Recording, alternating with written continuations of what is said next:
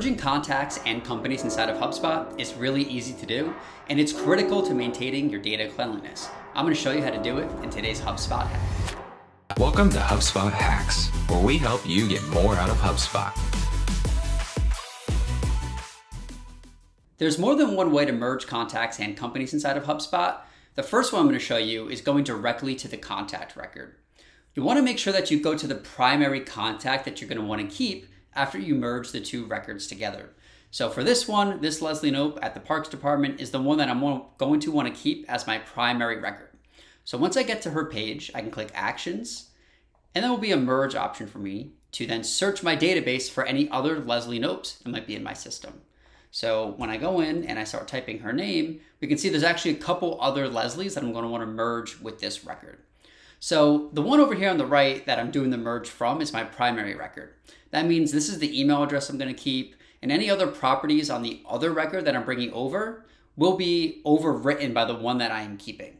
So for example, if her name was spelled a little different, or the email or phone number were different, it's going to keep the information on the record that I'm doing the merge from.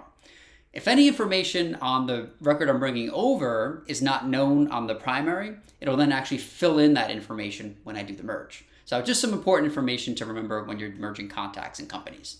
So once I'm ready, I can click on the record I want to merge and press merge. And just like that, the merge is successful. So it'll bring over any unknown properties, any activities, it'll bring them over. It's important to know that once you merge a contact, you cannot unmerge them. And it works just like this for companies as well. You want to go to the company record and then click Actions, and then you can merge them from there.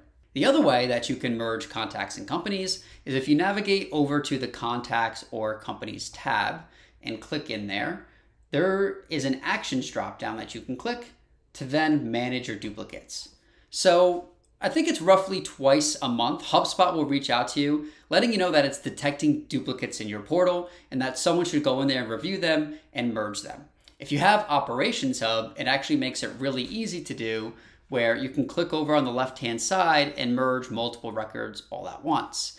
If you don't have Operations Hub, Professional or Enterprise, don't worry, you can still do this. It's just a little bit more manual and a case-by-case basis. So I'm going to uncheck these checkboxes here, and I have two Alexis Eaglins in my portal. You can see their emails a little bit different. So I'm going to click to review over here on the right-hand side, and then HubSpot's going to ask me which record I want to keep. So again, when I merge them, it'll bring over all activity information and any unknown properties. But if both of them have known values, which one do I want to keep as my primary? So whichever one I highlight is going to be the one that I keep as my primary. So I know Alexis, I know this is the email that she prefers, so I'm going to keep this record as my primary, and then I'm going to scroll down and I'm going to merge those contacts. So that's how you merge contacts and companies in HubSpot. I hope you like this video, and make sure you like and subscribe for other great HubSpot hacks.